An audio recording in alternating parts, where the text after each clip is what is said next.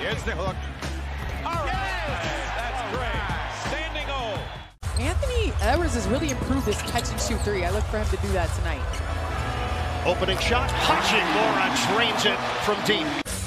D'Angelo Russell now in his 10th year in the NBA, his second stint with the Lakers. Hachimura bodied up. Oh, big finish!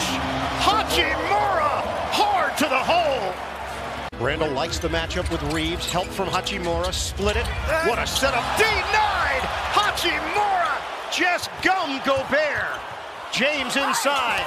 Banks it home. So we got to get back to trusting the past, staying with what we've done for 3 weeks, and it'll pan out. We'll be better. Thank you for your time. Back to you guys. All right, Taylor. Hachimura working the offensive glass off the Russell miss. Connect over to Hachimura. Need some help. Cutter. Russell. Layup for two.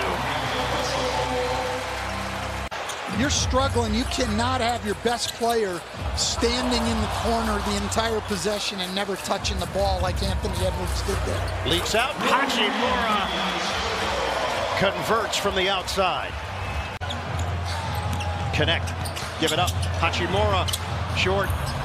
Offensive board. Another one. Spin off. And finish. That was slick from Hachimura. At Team USA this past summer was his ability to play off the ball. And I do think once, as you see Rui Hachimura with the second slam. That is multiple Hachimura highlights. Davis now using the screen, switch.